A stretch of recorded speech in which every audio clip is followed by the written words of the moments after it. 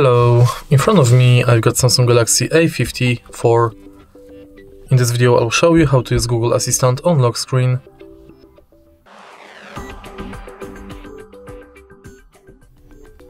In the beginning, let's go to Google app, enter menu and go to settings.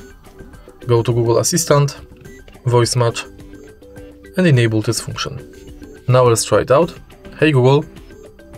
Now we are sure it's working, let's go back and enter lock screen. Also make sure that the assistant responses on lock screen are enabled, and now you can simply lock the screen and say, hey Google, what's the weather like tomorrow? There will be showers with a high of 52 and a low of 35.